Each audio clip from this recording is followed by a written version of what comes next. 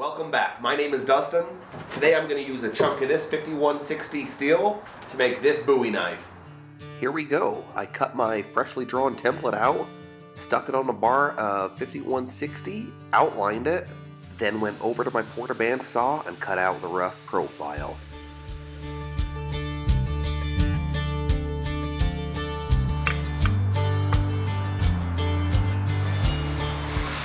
I got on the belt grinder and cleaned up the spine. I took it up to 120 grit before using the file guide and a hand file to clean up the shoulders.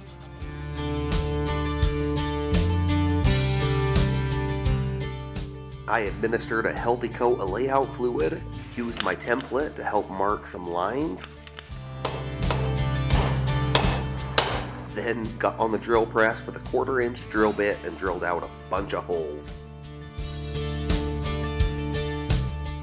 A bunch of new scribe lines followed up with some porta bandsaw work left me with this. I like it. Thumbs up for approval.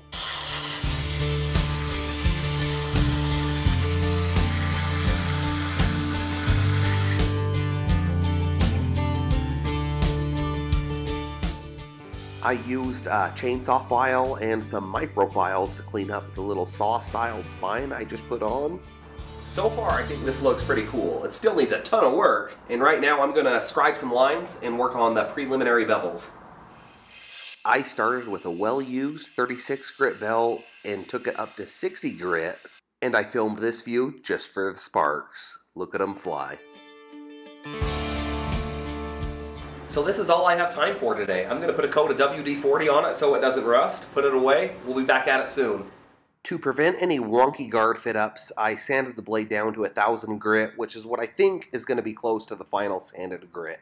We'll leave it there for now. It's time to fit a guard. So I'm going to start working on my guard fit-up. I've got 1084, I've got a big chunk of brass, and I've got plenty of 5160 laying around. I think I'm going to do the 1084. I started by just making my piece of 1084 square.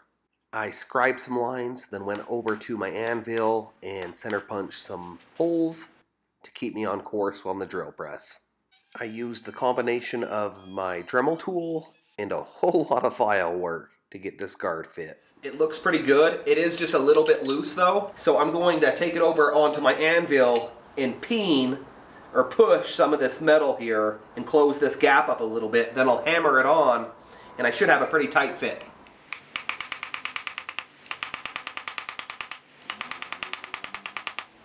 I gotta make sure I put this on the right direction, and let's see how we did.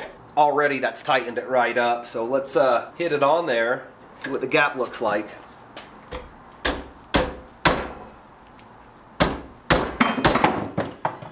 No more loose guard.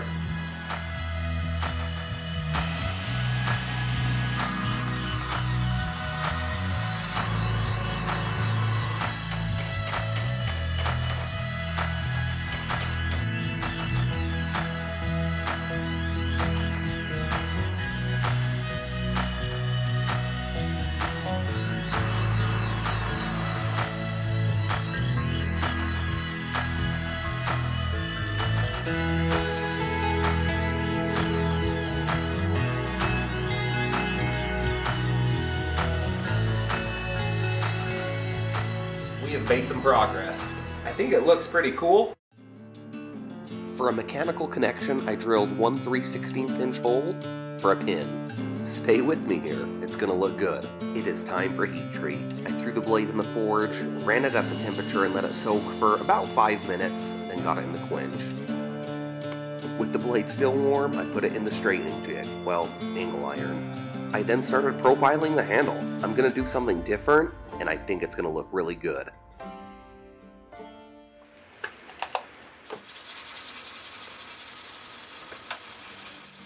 I took the bevel up to 120 grit, making sure to keep it cool, and then cleaned it up with a Scotch-Brite belt.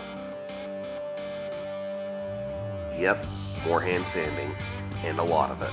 I used West Systems G-Flex epoxy and got the blade glued up.